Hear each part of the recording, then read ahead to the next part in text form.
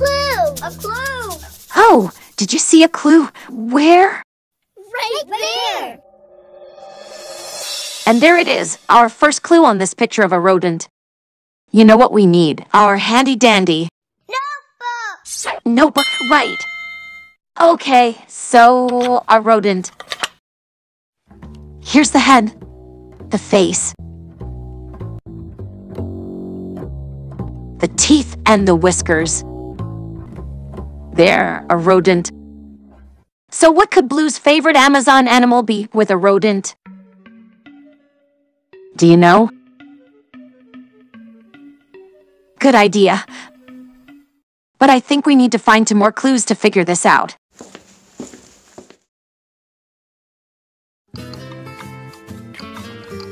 You know, we still don't know what is Blue's favorite Amazon animal, so we need to find more clues.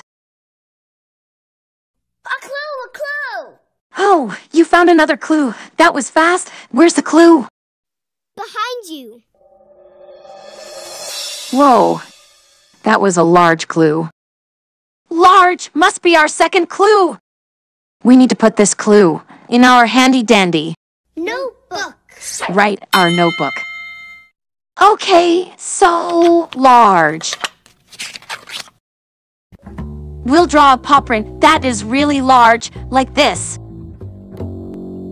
And they're large. So our first clue is a rodent. And now our second clue is large. What could Blue's favorite Amazon animal be with a rodent and large? That's interesting. I think we need to find our last Blue's clue to figure this out. The mail's here. Let's go! Here's the mail, it never fails. It makes me wanna wag my tail. When it comes, I wanna wail. Mail! A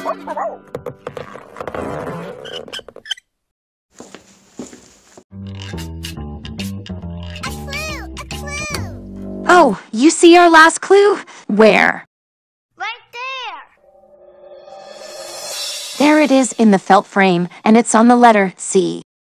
You know what we need? Our handy-dandy Notebook! notebook, right. Okay, so the letter C.